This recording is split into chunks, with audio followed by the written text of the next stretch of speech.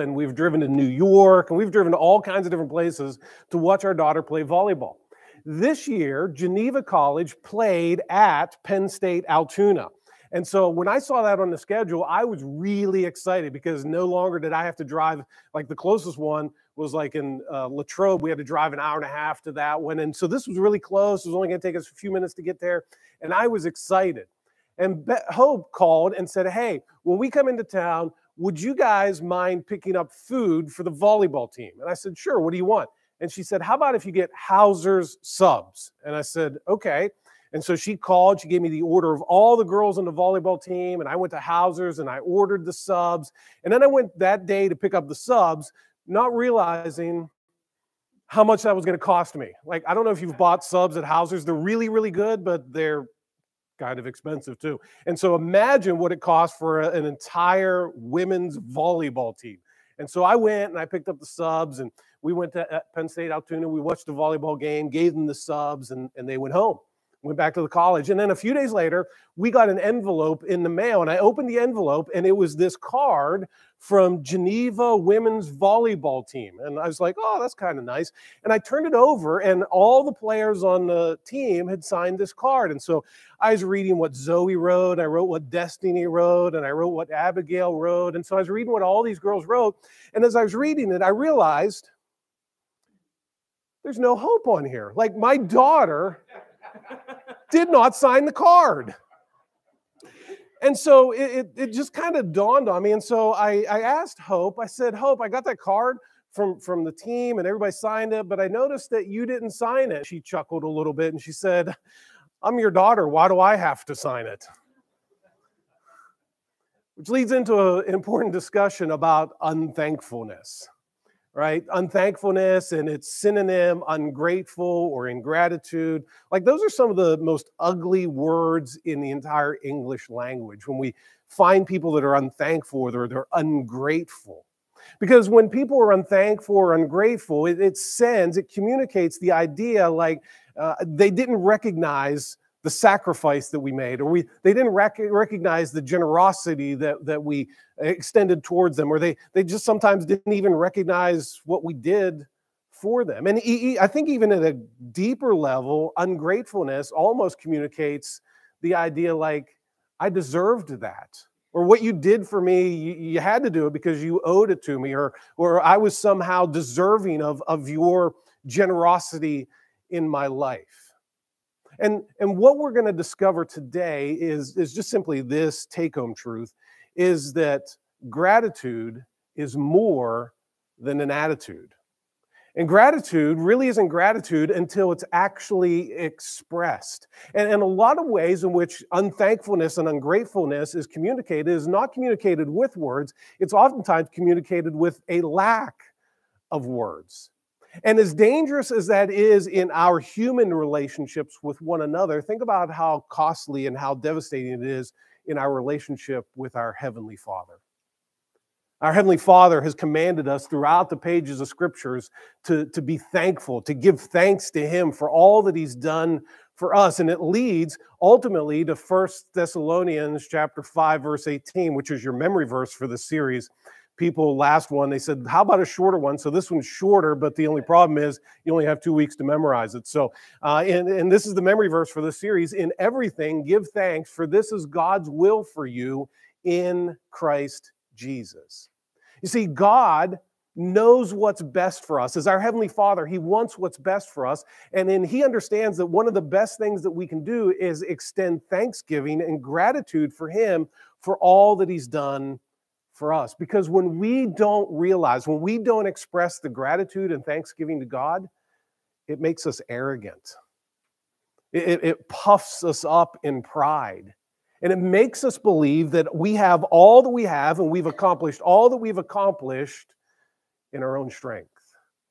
But when we stop and we express gratitude and thanksgiving to our Heavenly Father, it's at that moment that we realize that what we have only comes because of His gracious hand in our lives. And so today we're going to see how gratitude is more than just an attitude, and how you and I are to express gratitude, not just to one another, but more importantly, even to our Heavenly Father, because gratitude is more than an attitude. And today we're going to be in Luke chapter 17, and it's an account that an encounter Jesus had with 10 individuals who were going through a very difficult time in their life. And the author here, Luke, he tells us at the beginning of his account of Jesus' life that he thoroughly investigated everything that he wrote about in here. And so this is an account that Jesus had as he was walking along with some people. And we're going to understand here today that gratitude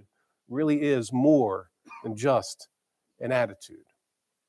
And what I want you to see, first of all, the first thing that Luke mentions to us here is the request of the 10. So Jesus is walking along. It begins in verse 11 with these words. Now, on his way to Jerusalem, Jesus traveled along the border between Samaria and Galilee.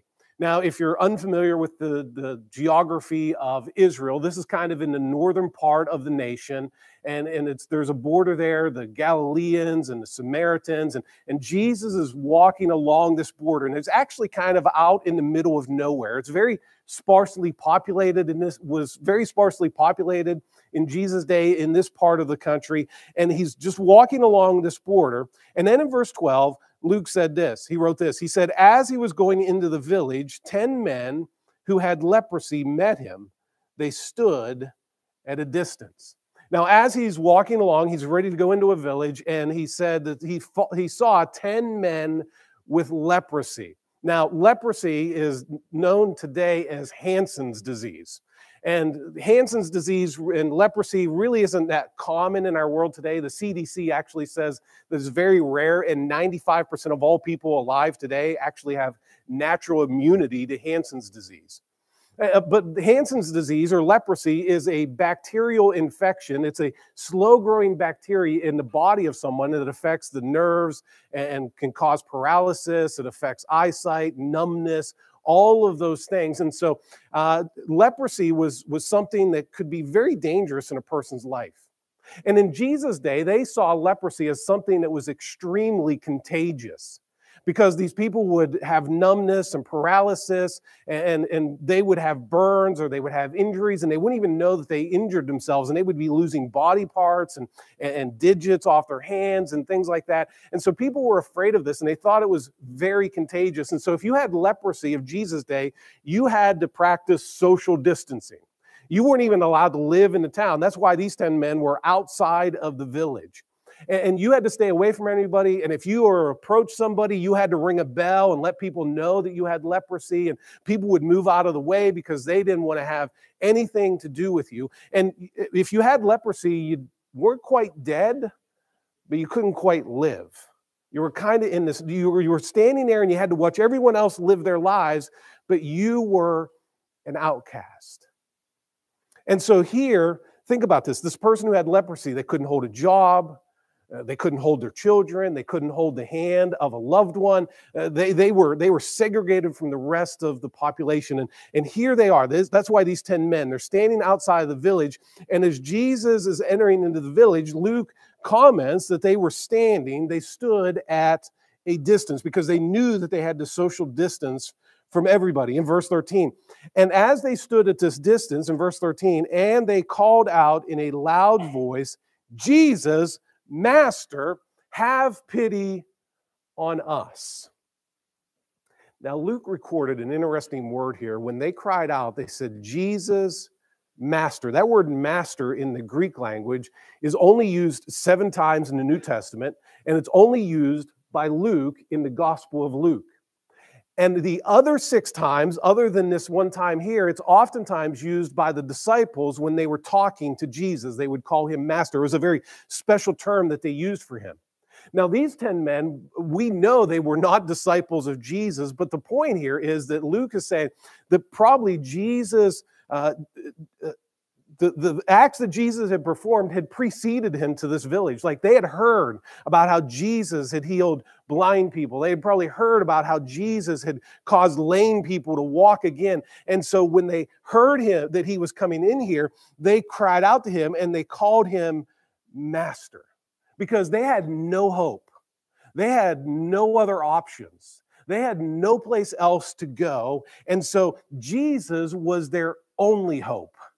Jesus was the only option they had left. Jesus was the only one they could go to. And I can imagine that they had to be thinking, as Jesus was walking along, if he could do this for these other people, hopefully, maybe he can do the same for us.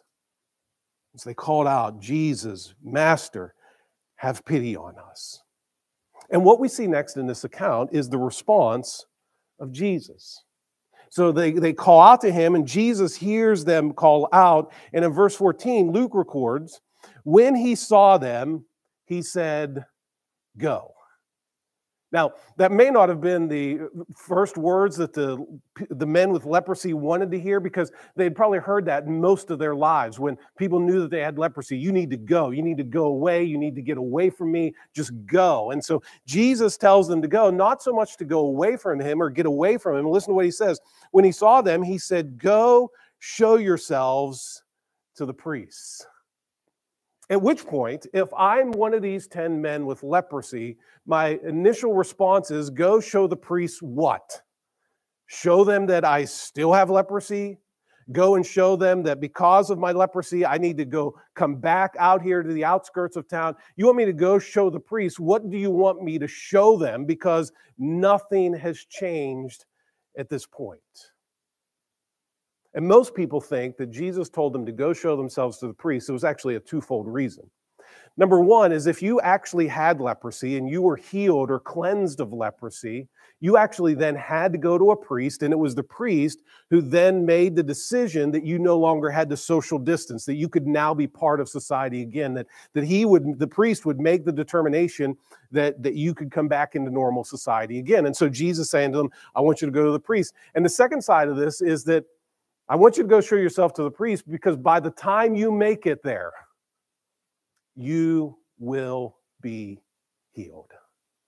Now, there were other times that people had leprosy and Jesus touched them or Jesus came to them, and he handles this one different. He says, I just want you to go and show yourselves to the priest, because what's going to happen here is these lepers are actually going to show their faith in Jesus.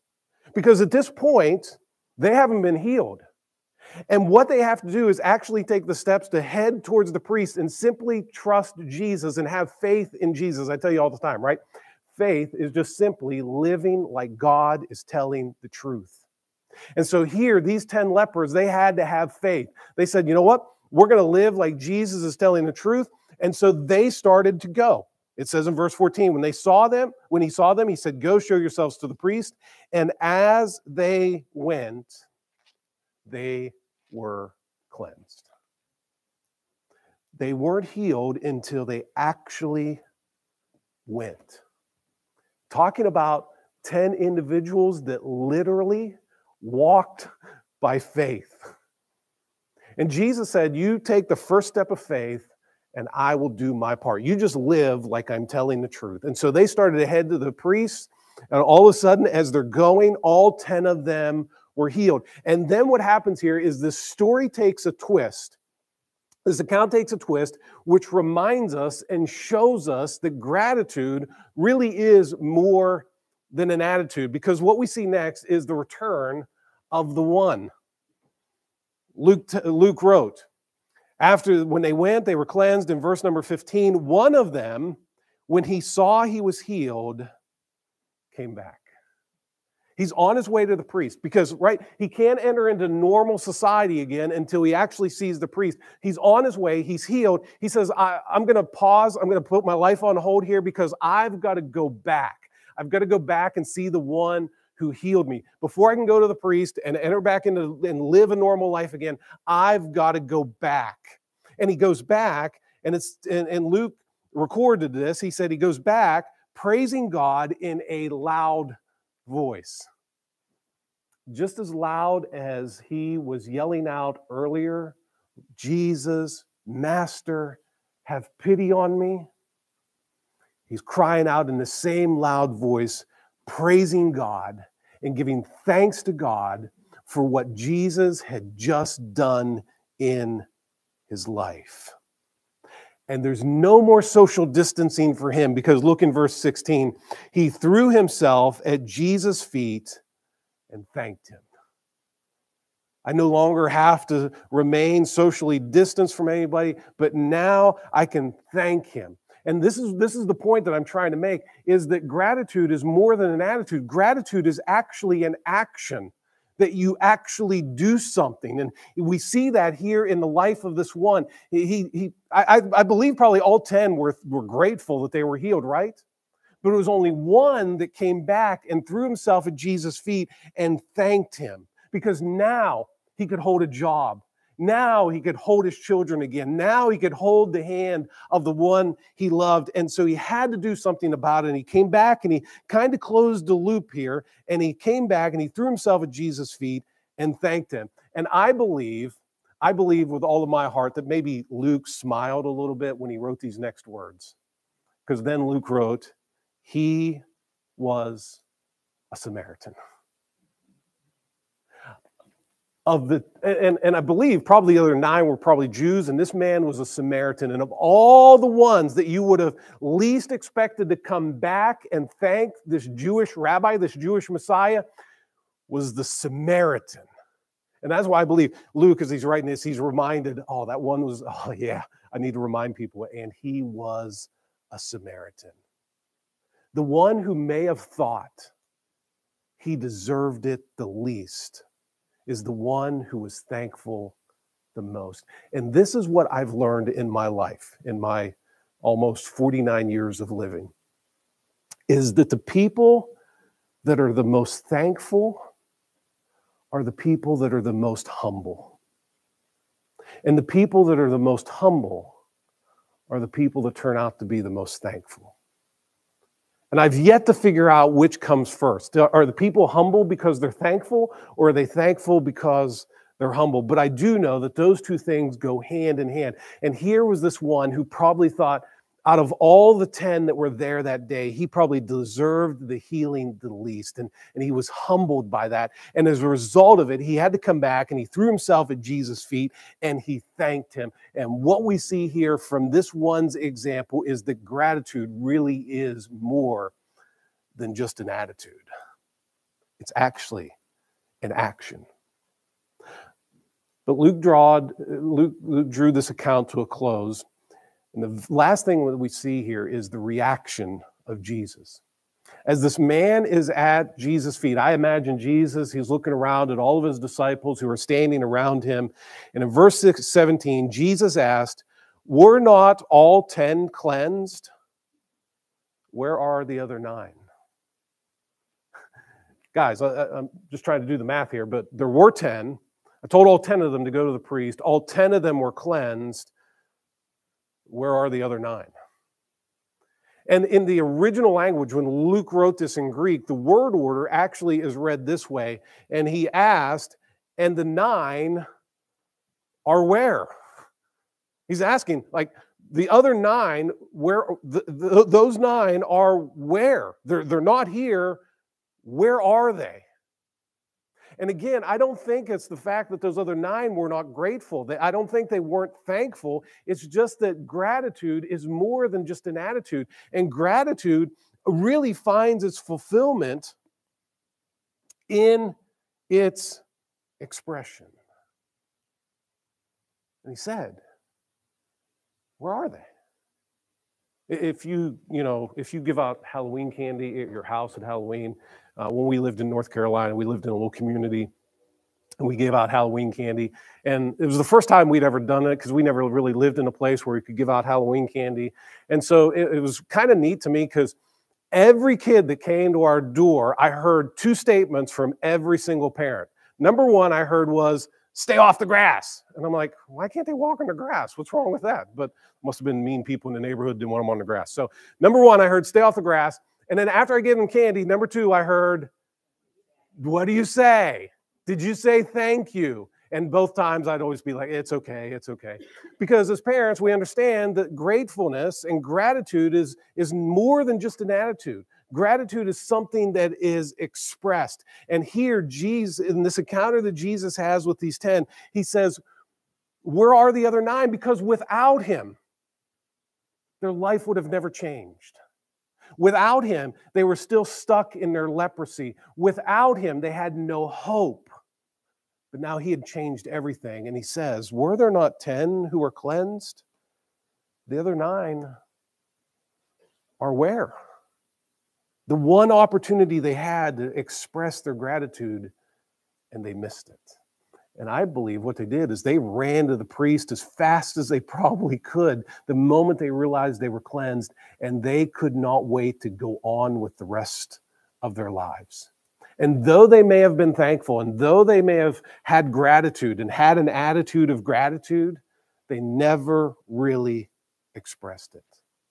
And now we come to the end of this, and oftentimes when we read this, and I don't think you're probably different than I am, but oftentimes when we read that, we think, yeah, where are those other 9? Those ungrateful jerks? Like, why didn't they come back and give thanks to Jesus for what he had done? If I was one of those 9, I would have come back. Oh, really? Think about it. Think about those times in your life when you went through just difficult times in your life, right? And you were fervent in prayer, and you just wanted a closeness with God that you'd never had before in your life. And so you were praying more, you were reading your Bible more, you were showing up for church more. You changed the radio station in your car to the Christian station because you wanted to listen to the Christian music while you were driving back and forth to work. And then, right? And then things started to get a little bit better. The sun started to shine again. You started to come out of the storm and found out you weren't praying quite as much. Didn't read the Bible quite as much. Church attendance didn't seem quite as important. The radio got put back to the presets that were there instead of the Christian station. And we're all guilty of this to some degree, right? We want that closeness with God when things are bad, but then when God starts to change the circumstances, we almost seem to forget the one who changed the circumstances. I was living in Maryland, and I was pastoring a church there when September 11th happened. And the Sunday after September 11th, we had 20 new people that showed up for church for the very first time. And the couple weeks after that, more new people started to come. And then about 9 months later, all those new people who had shown up in the wake of September 11th, most of them, we didn't see again. Because in the difficult times, we really want God, but when things start to turn better for us, it's almost as if we forget to give thanks and show the gratitude for what he's done in our life. So because that is true, what should you do? I want to encourage you today that through this week, through the rest of your life, is just express gratitude. Express gratitude. Now, expressing gratitude doesn't come natural for us. And how do I know that? The reason I know that is because there is command after command after command throughout the pages of scriptures for us to be thankful. If it came natural to us, God wouldn't have to remind us to be thankful, because naturally he understands that we have a selfish heart. And so God, for our good and for our benefit, encourages us to be thankful repeatedly throughout the scriptures. I went through some of the Psalms. Okay, in Psalm chapter 106, verse 1, it tells us this: praise the Lord, give thanks to the Lord, for he is good. His love endures forever. The psalmist there tells us, he says, give thanks. In Psalm 107, verse 1, give thanks to the Lord, for he is good. His love endures forever. Psalm 118:1, give thanks to the Lord, for he is good, and his love endures forever. Let me just stop. What do you think Psalm 146:1 says? Okay, give thanks to the Lord, for he is good and his love endures forever. Repeatedly, the psalmist is telling the people of God, give thanks to God. Think about his goodness. Think about his love that endures forever, and give thanks to God. It's not just enough to have an attitude of gratitude, but actually express that gratitude. And if that expression came naturally, we wouldn't have all these commands to tell us to give thanks. And I believe maybe Paul was thinking about all these Psalms when he wrote 1 Thessalonians 5:18. In everything, give thanks, for this is God's will for you in Christ Jesus. Let me just tell you this. In light of that verse right there, If you are not consistently expressing thanksgiving in your life, you're outside the will of God. In everything, give thanks, for this is God's will for you in Christ Jesus. So express thanksgiving. The nine are where? And there is great concern that Jesus has for the 9 who didn't return. Were there not 10 healed? The 9 are where? So as I was thinking about it last couple of weeks, how do we express gratitude? Because it's still kind of that thing that I really don't have a complete handle on. Like, how do we practically, in practicality, in tangible ways, how do we express thanksgiving? I came up with just a pretty quick list here. Spend time in prayer and Bible reading. Like, when we do that, we're showing God that we're thankful for what He's done in our life. Forgive other people as God has forgiven you. Serve other people with your time, with your talents, with your abilities, with the gifts that God has given to you. Be generous in your time, your talents, and your treasures. Like, we're going to talk about that more next week, about how thankfulness ought to generate in us a generosity that is amazing. And so spend time passionately praising God with other believers. Just simply sometimes tell God, like, tell Him, thank you. Think about if you were to make a pie chart of your prayer time. How much of it is giving thanks and how much of it is just asking for stuff? Okay? And maybe spend a little bit more time just telling God thank you. And then here's a novel idea, like, thank the people that God has used in your life to get you to where you are today. See, when we express thanksgiving, it's kind of an admission. It's an admission to God that we are grateful for His help, understanding and acknowledging. Like, thanksgiving and gratefulness is not a weakness. It's actually a sign, I think, of spiritual maturity. Because when we are eternally thankful, when we express gratitude in our lives, what we're acknowledging to God is that I'm where I'm at because of your grace. I have what I have today because of your grace. I am who I am today by your grace. And it's then when we express our thanksgiving in those very tangible ways that we're acknowledging that we would not be where we are today without Him. So I want to encourage you, don't be like the 9 who turned their backs. Be like the 1 who turned back. And express gratitude, because gratitude is more than an attitude. In my office, I have 2 file folders, and they are overflowing. I'm thinking about just putting it all in a box. But every card, every thank you note, everything like that I've received in the last 15 years, I've put in a file folder. And I actually call it my antidepressant file. So when I'm feeling down and gloomy, I open it up and, oh, people actually love me. Okay. And so I use it at times like that. And so I have all of these things in these file folders, and it's overflowing. And like I said, I'm thinking about putting them all in a box. And I'll tell you this, every thank you note that I've ever received in my life, like, I cherish that. Because somebody took time out of their time to express thanksgiving and gratitude for something that I've done or something that I said or time that I used. Think about how much more precious that is to our Heavenly Father. When we take time out of our time just to express thanksgiving and gratitude to Him. And so this week, you're going to hear it all. You're going to hear it 100 times this week. Have an attitude of gratitude. And you're going to push back and say, no. Gratitude is more than an attitude. Gratitude is actually something that I put into practice in my actions. And you will be glad that you did. Father, we thank you for your word today. We thank you for the ways in which it speaks to us and the examples that we have throughout the pages of Scripture.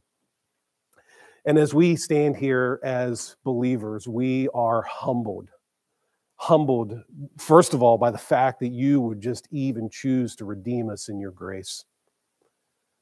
But even on top of that, all the ways in which you have blessed us, the ways in which you have cared for us, and the ways in which you have demonstrated yourself big and real and evident in our lives. God, we thank you. We thank you for all that you've done in us and through us. And God, I pray that as we enter into this week and as we set time aside as a culture and as families and as individuals, I pray most importantly that we would find practical, tangible ways to express our gratitude and our thanksgiving for all that you have done in our lives. And may you receive the glory and the honor and the praises to your name. And it's in Jesus' name we pray. Amen.